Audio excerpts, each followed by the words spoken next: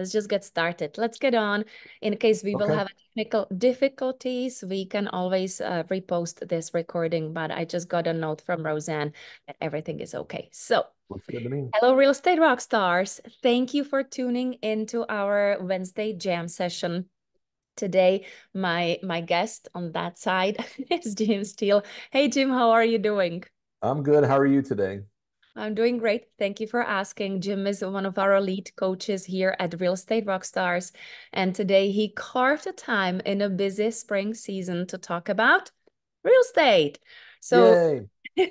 Jim, how is your market? How is it down there in Florida right now? Why don't you tell everyone again, remind them where you are based and how is the Florida market doing? Okay, my name's Jim Steele. I'm with the Steele Home Team, and we're in my office is in Land O'Lakes, Florida, in Pasco County. We're about 20 minutes north of Tampa. So we handle the western side of Florida, basically. And I've been doing this now for 20 years. So I Oh. feel old. So, No, uh, you're nice. oh, that's it. I'm wise. Yeah, I'm wise beyond my years. So hold on one sec. This dog wants to get down, so she's going down on the floor. Oh, She for likes to those who run up are on my on a desk all the podcast, time. that Jim just had a little assistant, little dog assisting him. So I he had to got put rid her of down him. on her pillow, or she'll just keep bugging me.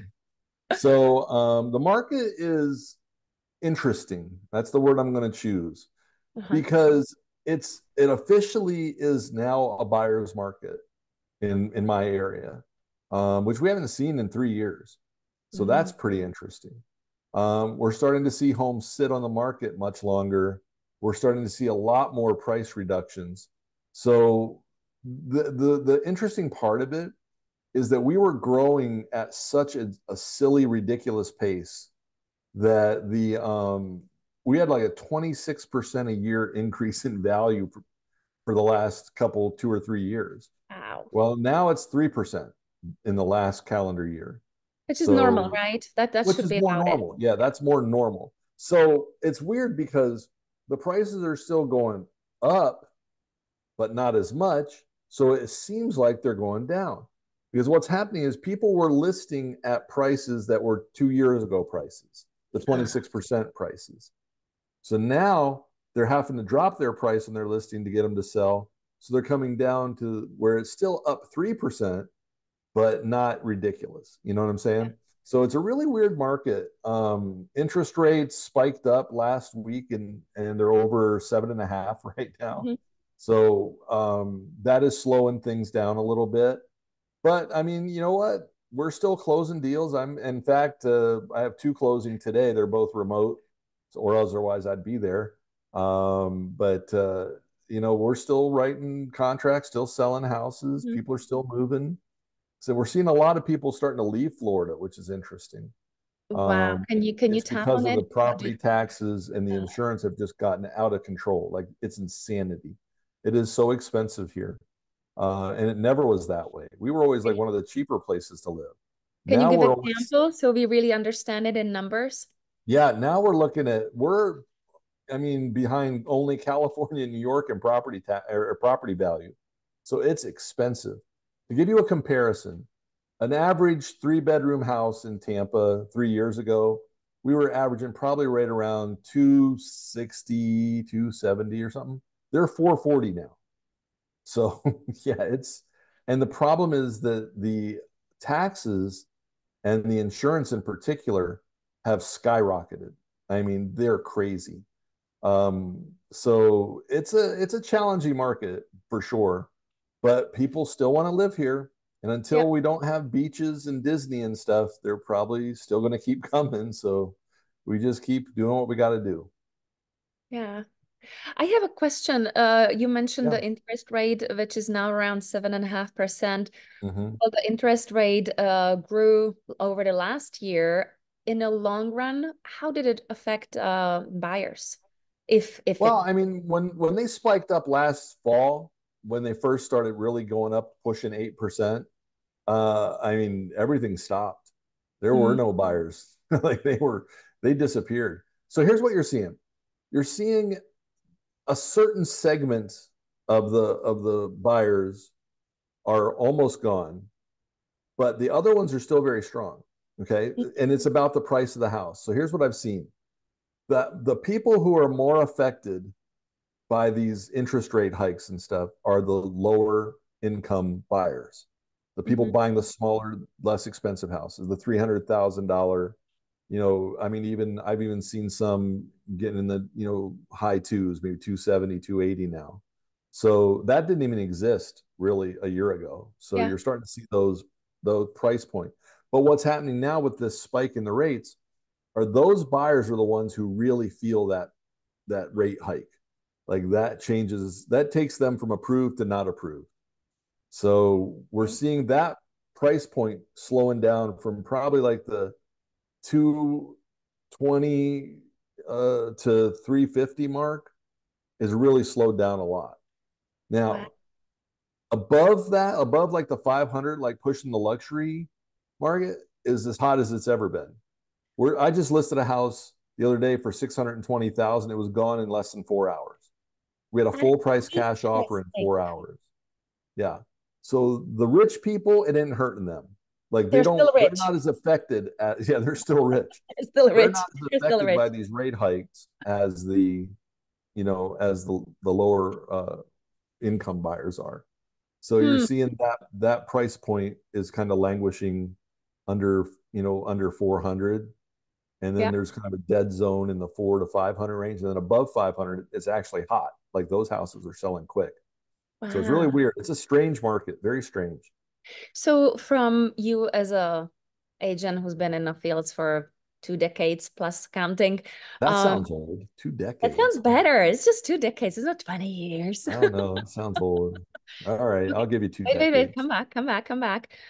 So the question is, if you have buyers, and obviously those are probably first-time buyers or young families who would like to Mm-hmm. buy their, little home for 220, 230, Mm-hmm. and they cannot afford it, do you have any ideas for a more creative way to approach it so they can actually afford it?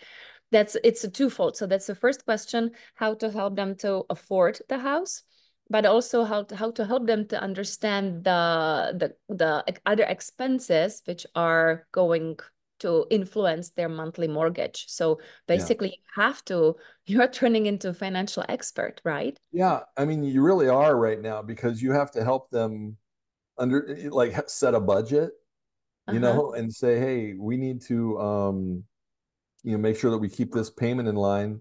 So we may need to cut out some extra extraneous things that we're spending money on. Because you have to figure right now, on average in Florida, your escrows, which are your taxes and insurance that are added to your mortgage payment, are pushing $1,000 a month.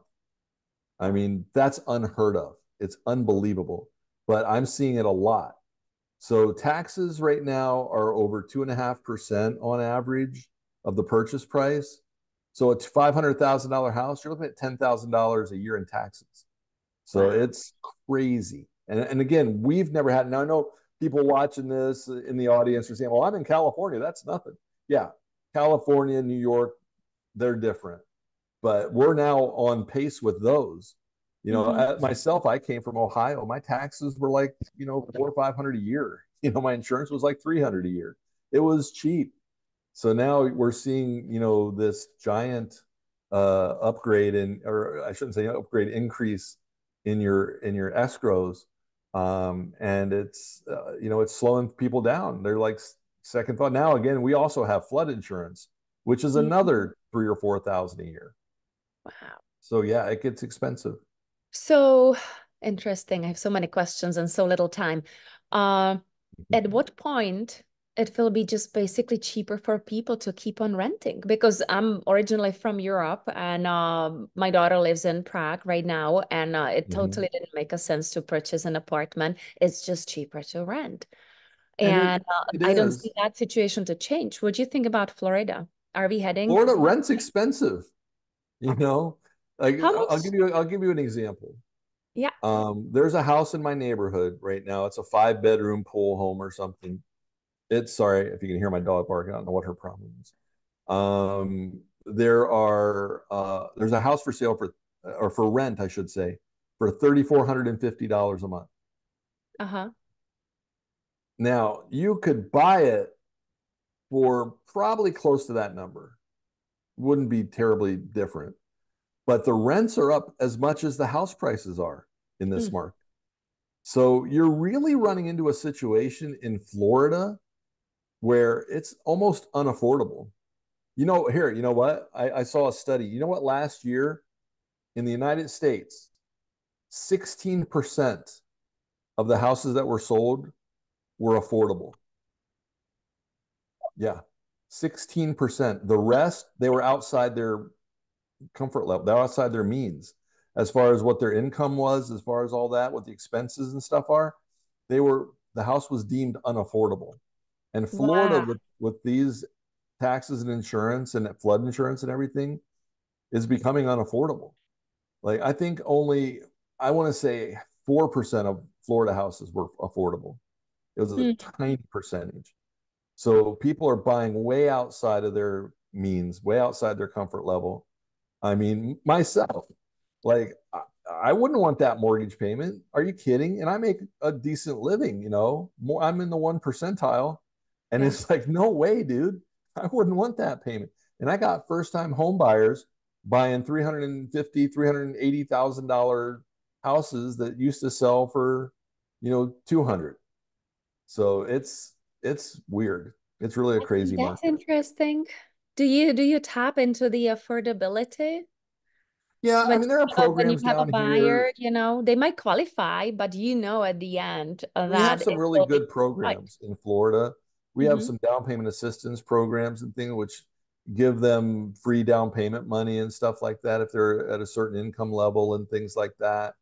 But as far as making offers and things, what we do is we coach our clients. Mm-hmm. Now that the houses are sitting for a while, once they get past like 30 days on the market, the leverage kind of shifts over to the buyer. Because now Mm-hmm. we're like, listen, you're not getting multiple offers on this house. It's not selling in a day. So now, how about you buy our rate down?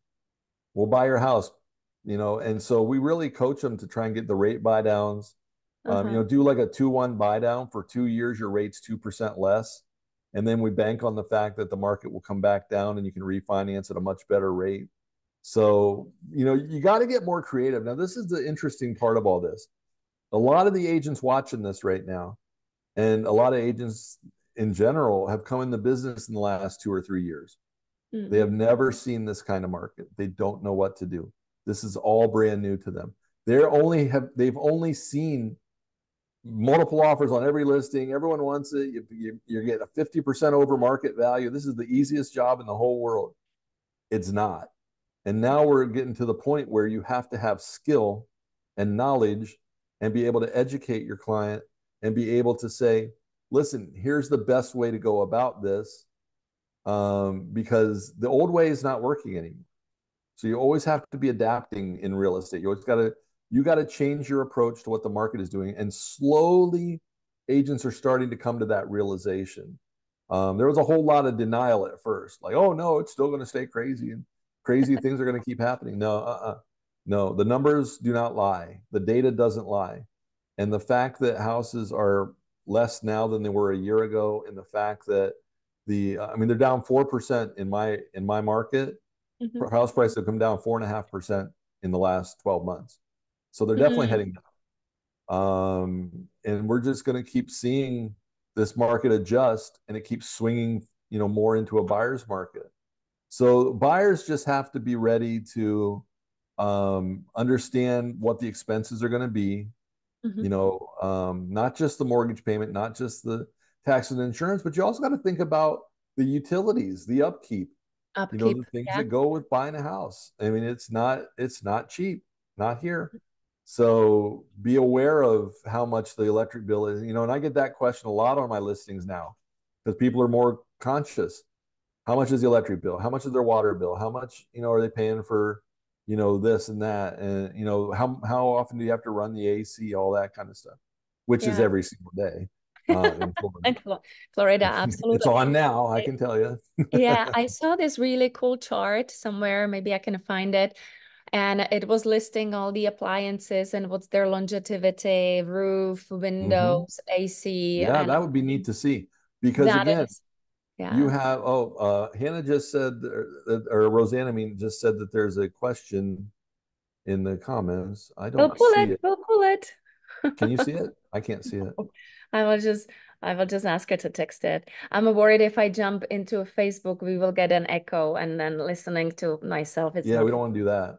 But She said it was I text. will look up, I will try to find a chart of how what's the longevity on appliances on the roof and on everything. And I assume it will be different in Florida for certain things, right? Than to Yeah. Colorado. But having a basic awareness, it's very important and continuously educating our clients, that's a must.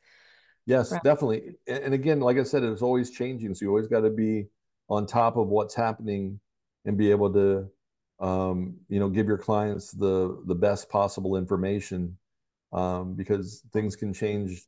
Like I said, this insurance thing's new. It wasn't this way a year ago. So, What happened? Why? Like I've noticed that even like our business car insurance is skyrocketing. Do you think they're just like not making money, so they have to figure out where to squeeze what it? happened here were hurricanes. Last year, we Mhm. had a really bad hurricane that hit actually on our coast, which usually doesn't happen. Our coast is usually kind of hidden from the hurricane path, but this time it smacked us around. Oh, I got the question. Want me to answer it? Oh, I see it. Like, can I read a question? Oh, yes, you can read it to me. Well, let me tell you this real quick though. So the hurricane came and it was bad, and so a lot of people, or actually, I'm sorry, not a lot of people, a lot of insurance companies left Florida. They pulled out. They said, "We're done. We don't want to do this." It happened to me. So listen to this. My own mortgage payment. So people believe me, I'm living it too. It's not just the buyer. It happened to me. My own insurance company pulled out of Florida, and I had to switch to Citizens, who's like the main state supplier. And my mortgage payment went up $400 in September because that's how much my insurance went up. Per Not month? for Yes, per month. It went up. It doubled. My insurance was like 2,400. It went to 4,800 a year. That's So tough. yeah, it was shocking, and it's happening not just to me. I mean, to a lot of people. So all these companies pulling out of Florida leave us only one choice, and we're stuck with them. And there's not much we can do about it, and that's why the insurance rates went up. So what was the question? Okay, let's get back to it. I want to go to the question. Andrea, thank you so much for chiming in with your question. And it goes like this. I mostly work with listings. How do you deal with the challenge of sellers not wanting to list because they don't want to let go of their good interest rate for a high one to buy a new home? Yeah, I mean Right. that's a great question, Andrea. And here's the thing: I'm going through that. I want to move. I've been wanting to move for like a year. My wife won't do it. Why? Because we have a killer interest rate. We've had it for 4 years, and she's like, "Why do I want to move and pay it twice as much?" Listen, that's not something you can easily overcome because financially it doesn't make sense. So what you're going to see, you guys and Andrea, is you're going to see the people who are selling have a legitimate need to sell. Mm-hmm. Before, we would see people selling just to try the market, just to try and cash out and make money. Like they knew they were sitting on a bunch of equity. So they said, listen, I want to sell my house and pocket all this cash. Okay. But now what's happening is you're only seeing people move who actually have to. Like there's a legitimate reason because it doesn't make sense unless you can show them somehow that there's a savings or some benefit to them to moving. Why would they? Why would you go from a 2.5% fixed rate to a 6% fixed rate? That doesn't make sense Yeah. Yeah, they would unless have to you're have totally some upgrading to a whole different type of home or something like that. or So moving what you're not states. seeing is you're not seeing the lateral moves, where they would just go from one house to the other years ago, like similar type houses. I just want to be in this neighborhood. You're not seeing that anymore. Now you're either seeing dramatic upgrades or downgrades. Either they're downsizing, Uh-huh. or they're upsizing, or there's a situation where they have to move, such as divorce, death of a spouse. um, Relocation. relocation, yeah, Yeah. stuff like that. So yeah, very good question. But honestly, Andrea, the short answer to your question is I don't think you can. Like I said, I mean, if there's not a real legitimate benefit to them, why would they? I Yeah. wouldn't. However, I would still stay in touch, but this Yeah, definitely homeowner, put them on your right? follow up. And the market's not going to stay like this. Like I said, I'm already telling you there's signs of it going the other way. The data doesn't lie, and I'm a numbers guy. I like data, I like numbers, I like charts, I like graphs. Yeah. And so I can tell you clearly we're heading the other direction. Prices are coming down, regardless of what you hear on the news and stuff. They're coming down because, again, like I said, in my market, 4.5% drop in the last year. So, okay, there is another point. Both you and I like numbers. So if there was a drop on a property pricing 4.5%, Mm-hmm. you can put it in a position of versa the mortgage rates. So Mm-hmm. the client can still sell rather high, take the loss in a mortgage, but then hopefully purchase cheaper.